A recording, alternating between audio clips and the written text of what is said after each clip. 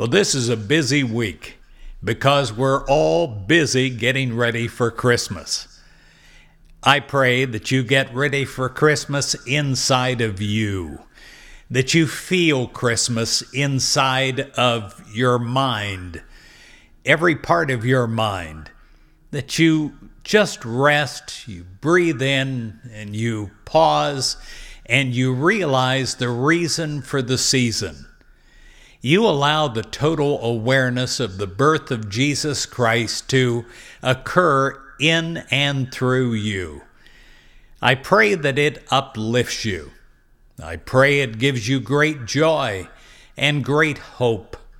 I pray that you realize that with God, with you, that all things are going to be better.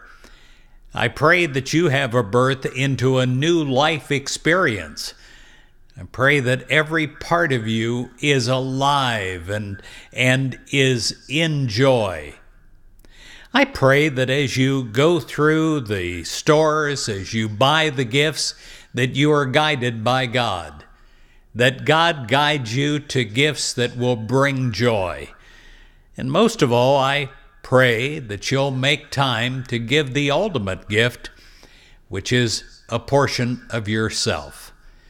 Give of yourself, give of your love, give of your attention, give of your listening, and give of your smiles, give of your kindness, and become part of the Christmas spirit, and allow that Christmas spirit to be spread all around you because of you. I pray that your family will feel it anew. I pray that the co-workers that you work with will feel it. I pray that even strangers on the street will feel it coming from you.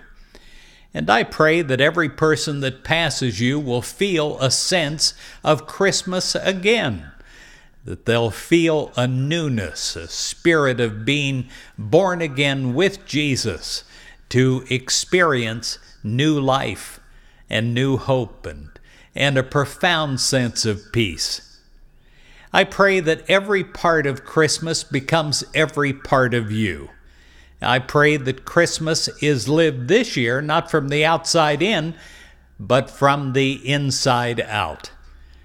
I pray that God will give you gifts this year, special gifts, gifts where you'll feel a sense of complete rest at night when you sleep, a complete joy as a child waking on Christmas morning when you get up in the morning, and a bounce in your step, that you'll no longer be a Scrooge in any part of your life, that you'll be alive with the Christmas spirit, and the Christmas spirit will be so in you that it cannot be separated from you.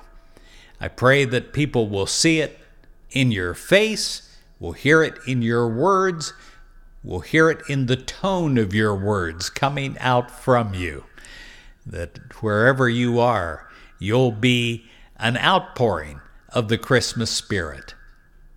May God bless you in every wondrous Christmas way, and Merry Christmas. In the name of the babe born in Bethlehem, we pray. Amen.